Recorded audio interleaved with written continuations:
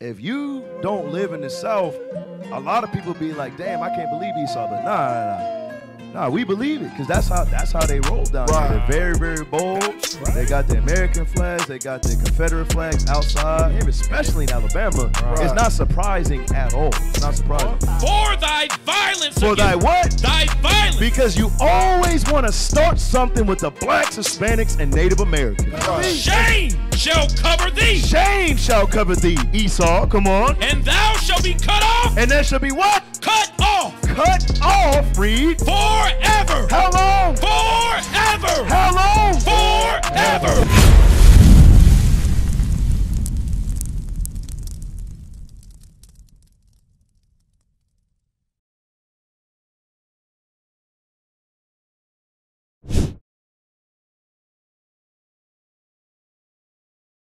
Topic of the day. Let's pull it up.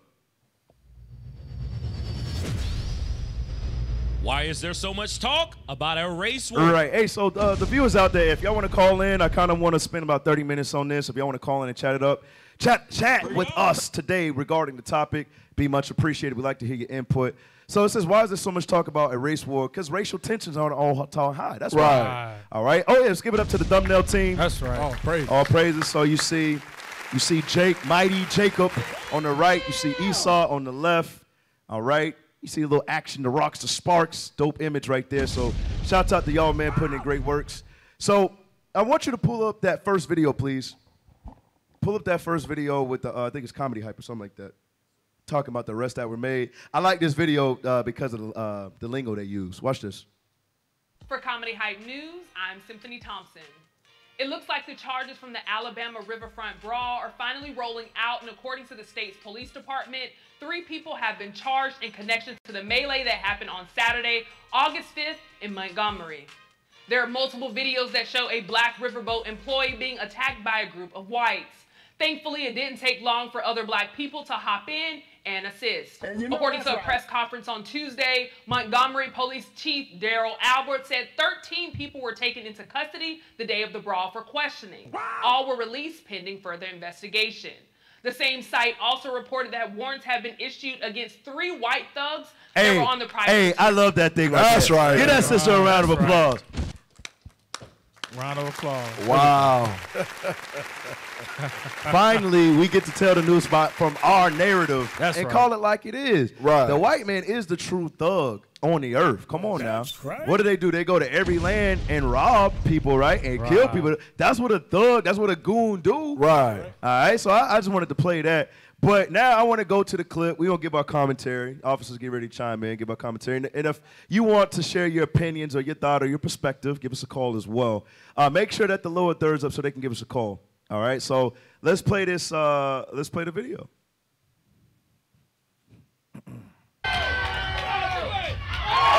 No disclaimers needed. So right here, stop. Just to give you some background, so this is a security guard at the dock. Right. So they give boat tours. This is the Montgomery Riverfront. They give boat tours, and they actually have a large vessel. So you have some Edomites. They pull up in their own boat, and they're mad because he's doing his job. All right. So I just want y'all to understand this. No, Jake did not start this thing right here. Right. All right. We were not responsible. They came up on the brother. They rolled up. And this is how they decided to behave. So run it back again from the beginning, please.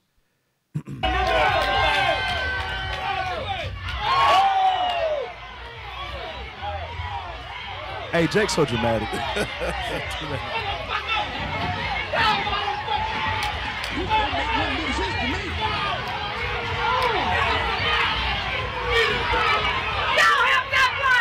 So stop now. You see a bunch of Edomites now. They jumping one Jake. All right. So obviously this is their land. They can get away with it. Right. Officers, jump in when you feel the urge. Cap, I'm glad you said that, because when I'm looking at this footage here, it kind of takes you back. When you look at Alabama, maybe 30, 40, 50 years ago, you would have saw an image like this, but that black man would be being put to death. Right. None of his people would have came to save him. Have mercy. So when I saw it initially, I ain't gonna lie, I had a little lump in my throat. I was like, my people came through to help they brother. All praise. Okay, all praise for clearing that up. Because I was a little worried when you said that. So he had a lump in his throat. Oh, okay, he was about to cry. Okay. All right, just keep it going. Hey, let me get Ecclesiastes 7:7, because like what Officer just brought out, back in the days, they used to do this and get away with it. And now our people are starting to get tired of it. Now we realize that together we're strong. Read that. The book of Ecclesiastes, chapter 7 and verse 7. And please believe, the other nations know they can't beat us in no one-on-one. This Even though we're not pushing war. Right. We're not pushing war, but they know they can't beat us in no one-on-one. They didn't want us in their sports because they knew we would beat them in that, but just go ahead and read that. The book of Ecclesiastes, chapter 7 and verse 7. Read. Surely oppression maketh a wise man mad. Us getting beat up and jumped on and them getting away scot-free, that's been happening since we've been here.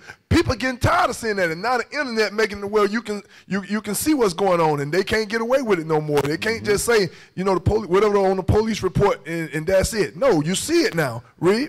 And a gift destroyeth the heart. But the Bible says oppression maketh the wise man mad. When you're going to get fed up at some point of watching your people getting destroyed. Hey, and you know, the people who don't live in the South, Georgia, Florida, Alabama, Mississippi, Tennessee, if you don't live in the South, a lot of people be like, damn, I can't believe Esau. But nah, we believe it, because that's how they roll down here. They're very, very bold. That's right. They got the American flags, they got the Confederate flags outside, and they're very bold with it. All right, so this type of behavior, especially in Alabama, is not surprising at all. It's not surprising. Y'all had something before we go back to the video? Yes, sir. Give me the book of Ezekiel.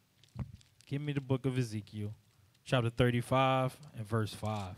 Because this is showing exactly the brother was just doing his job. They could have easily handled that with words and settled it. But this is why that took place. Watch this. The book of Ezekiel, chapter 35 and verse 5. Read. Because thou hast had a perpetual hatred. This so-called white man, Esau, according to the Bible, has a perpetual hatred for our people. Read. And has shed the blood of the children of Israel. Just like the officer was going over. Back in the days, what? They would shed the blood of the children of Israel in situations like this. Read. By the force of the sword. In the time of their calamity. In the time that their iniquity had an end. Because what? This situation right here, it does show you that what? Our people can come together when they see what? They brother getting what going through like we read in Ecclesiastes 7 and 7.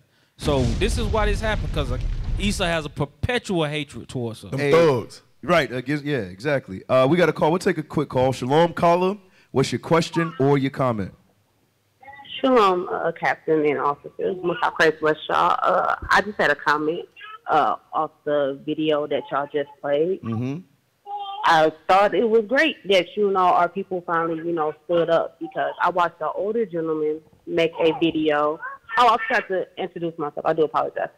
I'm Sister J. Hudaya from Detroit, Michigan. Okay, shouts out to Detroit. All praises. Shalom, sis. So I was saying, I watched the older gentleman. He brought out all the atrocities of our people, of what they went through. And he was showing videos of like the hanging crew, and like the, you know, us being lynched and hanged in Emmett Till and Breonna Taylor and everything, and they were saying how our people wasn't there for them.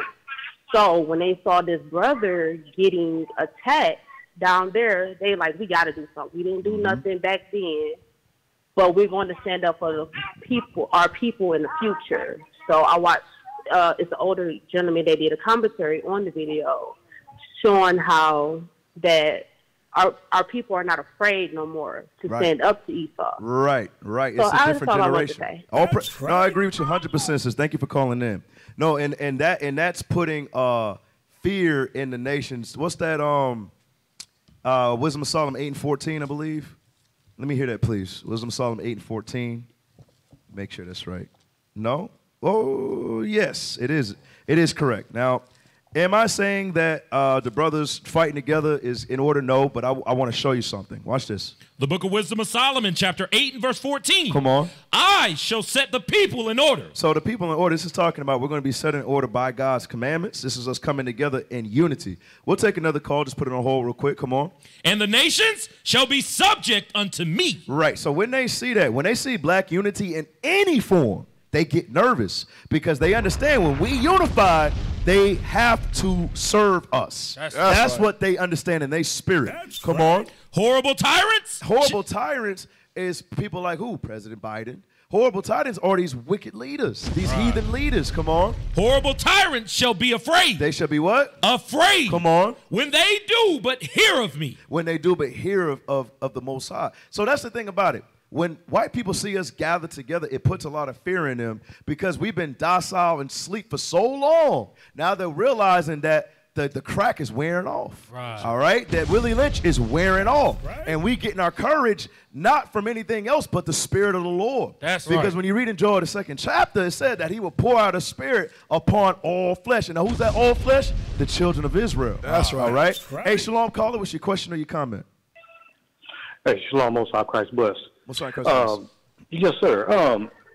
I'm a police officer here in Alabama. Mm-hmm. I'm a deputy. I mainly deal with missing and exploited children. Yes, sir. But over in Montgomery, as we all know, that is one of the original slave ports for our people. Yes, sir. That's what we came through. Mm-hmm. They have a legacy museum. That museum even has cells that our people were caged in during that period. Yes, sir.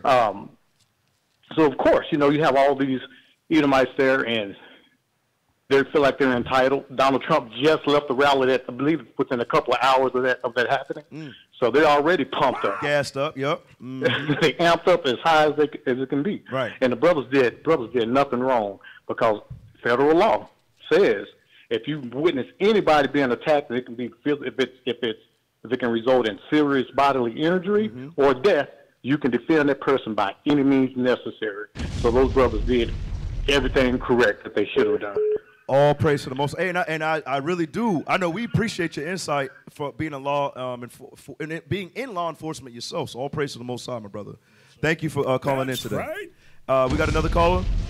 Okay, they hung up. Hey, could y'all? We're gonna go back to the video, but could you get that article going into this being a slave port, please?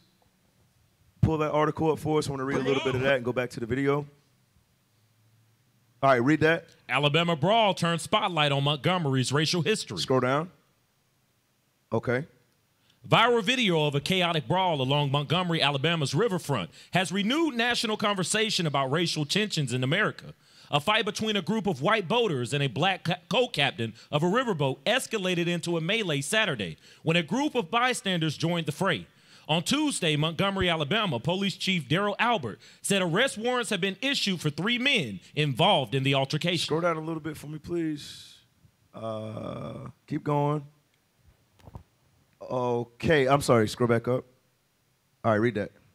But that the news hasn't stopped some from speculating about the motivations behind a fight that appeared bitterly divided along racial lines. Come on. In a sworn statement to police, a witness alleged that a racial slur was used before the brawl began. That's of no surprise to us. We know that. All right, come on. And they think it's not racially. Come on. Obviously, this is racially motivated. Right. All right, come on. On social media, images from the brawl quickly became a meme as some viewers praised the black bystanders who rushed and swam to the co-captain's defense. But jokes and memes aside, historians have noted that the altercation has once again placed Montgomery at the center of conversation around race. Here's a look at Montgomery's storied racial history. Read that. Montgomery played a central role in the slave trade. In downtown Montgomery, not far from where the brawl took place, a historic marker commemorates the city's roles in the transatlantic slave trade. Joshua D. Rothman, a historian and chair of the Department of History at the University of Alabama, told CNN the state played a substantial role in the domestic slave trade until the Civil War. Hey, real quick, we got another caller. We'll take this call. Hey, Shalom caller, what's your question or your comment? In the domestic slave. Oh, hi, Shalom. Hey, Shalom, sis. Real quick, we got another caller. So it's just I just have a quick comment about Tony Braxton and Sherry Shepherd. Sherry was on The View, and she talked about she was a devout Jehovah Witness, and she would go to Kingdom Hall and would go partying and had several abortions. And so did Tony Braxton talk about her lifestyle of promiscuity, even though her father's a pastor. Tony Braxton's father's a pastor. And Tony Braxton has a child that has autism, and she spoke to People Magazine how she believes that her son has autism because she had an abortion. So I don't think, black women should listen to either Sherry or Tony Braxton because they both are very promiscuous, even though they're in middle age. Hey, all praise to the Most High. I agree with you 100%. We got another call? Yeah, you take it. Hey, Shalom caller, what's your question or your comment? Hello? Hey, Shalom caller, what's your question or your comment? Well, I said in the comments, they forgot about the sisters, too. They got to represent the sisters, okay? They jumped in eventually when they couldn't deal with the white girl because I guess they didn't want to hit on, the white girl. So the girls, the females, the black sisters came in, and they did their thing, too. Okay. So let's give them all respect. Hold on. Hey, do you accept that the black man is over you, sis? Oh, yes. Okay. Yes, I always have been. I always agreed. I grew up that way. Okay, so if a black man's getting praised, don't you think the black woman is already getting praised as well? Does it have to be mentioned? Because the black man's the leader, right? Well, I understand, but you know what? It's about time that we all step up. Because, a lot of women, they will just stand there and just watch things happen as well. Well, that's what they're supposed to do. The man's supposed to be the provider, the protector. Behind a good man, a good woman. So, you know what? But a good woman, she'll be womanly. She won't brawl. That's right. A woman, she'll be in her place and let the man do his job. Right? Yeah. Yeah, so let's give it up for these black men. IT, come on. That's right. Let's give it up for these black men. All praise to the Most High. All right, let's go back to the video, please. Thank you for calling, sis. I'm sorry, no feminism coming up on this show. That's right. I rebuke that. You know that's right. Play that.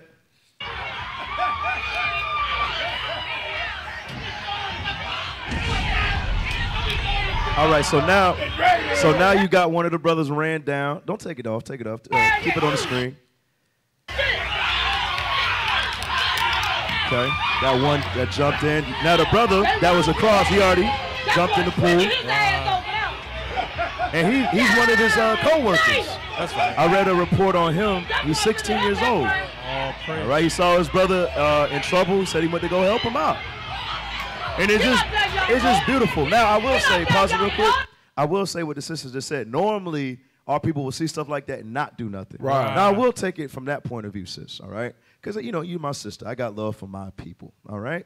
So it was a beautiful thing to see your brother in despair, but the beautiful thing was to see our brothers and sisters be, hey, man, you can't do that to my brother. Right. And what happened when we used to stick up, what would they do? They would just start killing us, lynching us, tar and feather, right to the point where that courage got taken out of us. Right. And that happened on the plantations. That's where the black woman lost faith in her black man. That's right. And that's why the sister, she don't know why she said that. That's actually in the Willie Lynch letters. Right. Let's stand up for these black women. It was never like that, sis. I always talk about Coretta Scott King. Because if you go when Martin Luther King won the Nobel Peace Prize, you could see the proudness on her face because she understood that by her husband doing that, that's both of them winning. Right. It ain't no black man win and black woman. No, it's if the black man win, the whole nation wins. That's right. And that's the mindset that we got to get back in. You have something? Yeah, just Better said. one thing that I wanted to say about that video is 2 stereotypes about our people were just destroyed at the same time. Bring it out. Number 1, black people don't help each other. They don't come and get each other's back when these types of situations come. Right. The second one, black people can't swim. Bring it out. Come on now. Destroy them stereotypes about our people.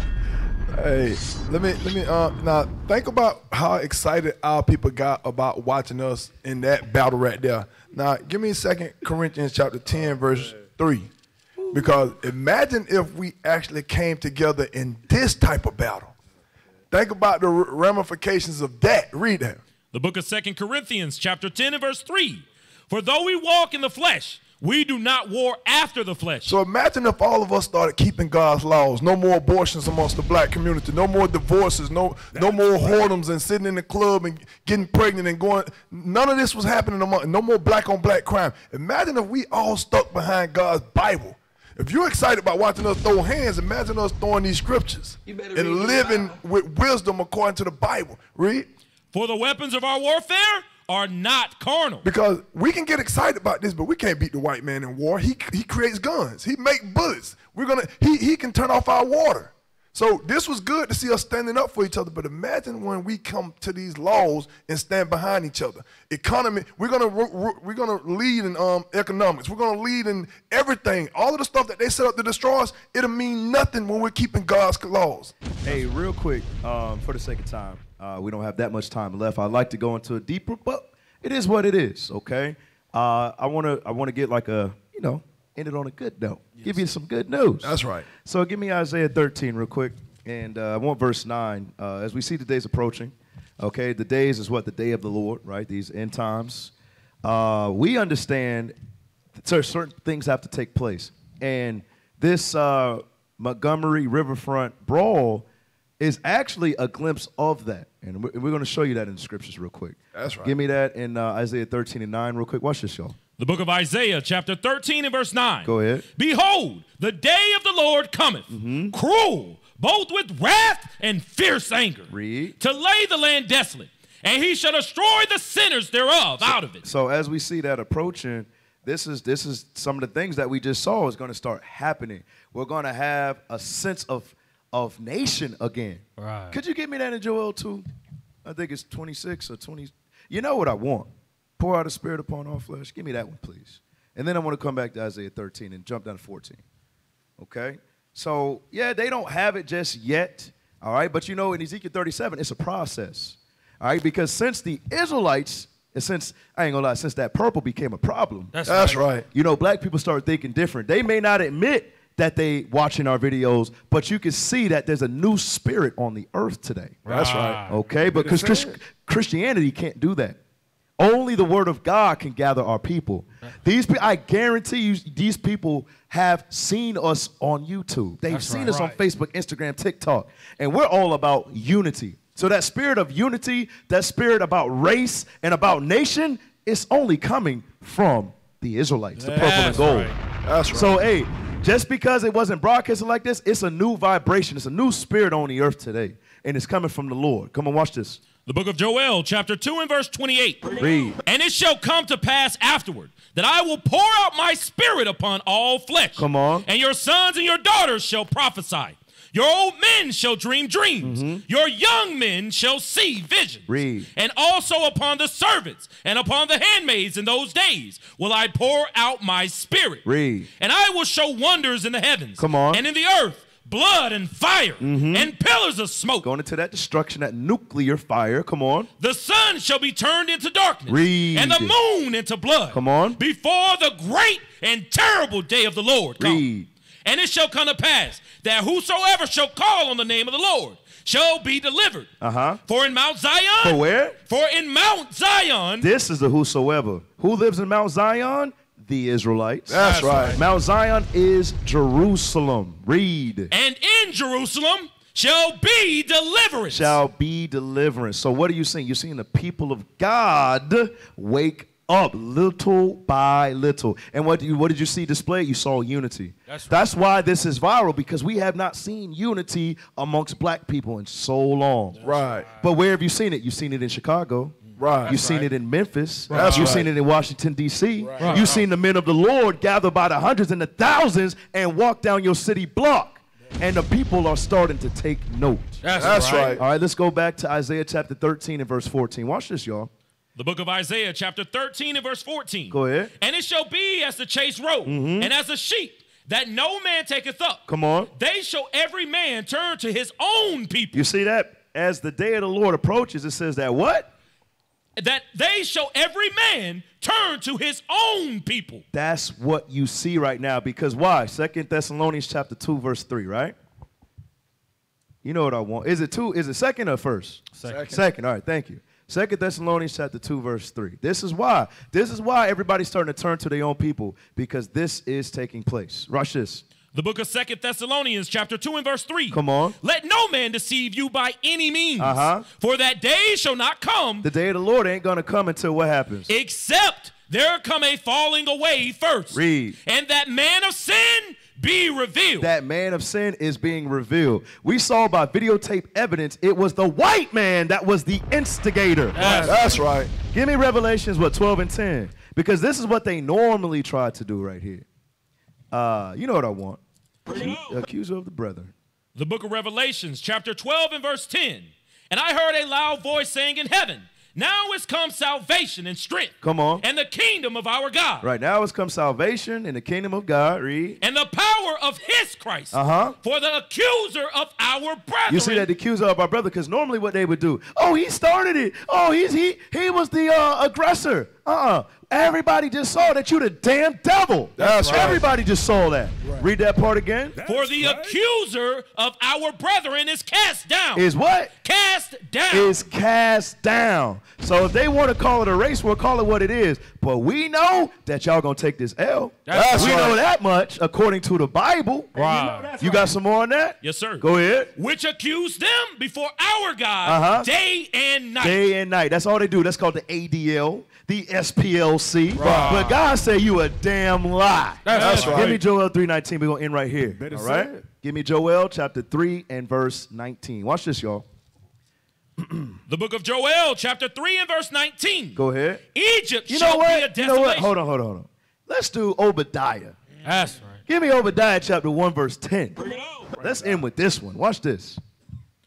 The book of Obadiah, chapter 1 and verse 10. Come on. For thy violence. For thy what? Thy violence. Because you always want to start something with the blacks, Hispanics, and Native Americans. That's right. It says, for your violence, here's your judgment, come on. Against thy brother Jacob. Who's Jacob? The so-called blacks, Hispanics, and Native Americans. Who are the Israelites? That's we right. are Jacob. Read. Shame shall cover thee. It said, what shall cover thee? Shame shall cover thee. Shame shall cover thee, Esau. Come on. And thou shalt be cut off. And that shall be what? Cut off. Cut off, read. Forever. How long? Forever. How long? Forever. God says it's going to come a day when you ain't here no more. And we give all praise to the Most High God. That's right.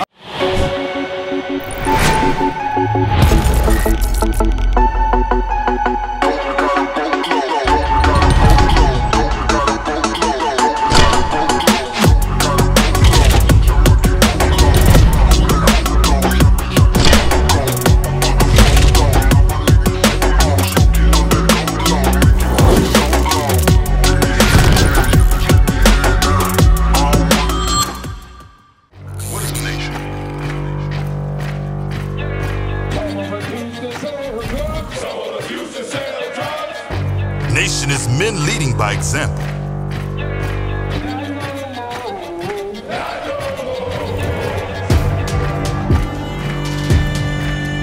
Nation is family.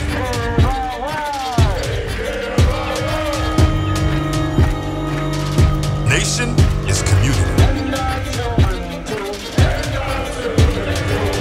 Nation is children with role models.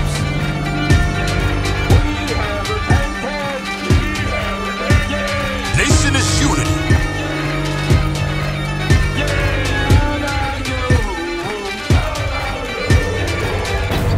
Nation is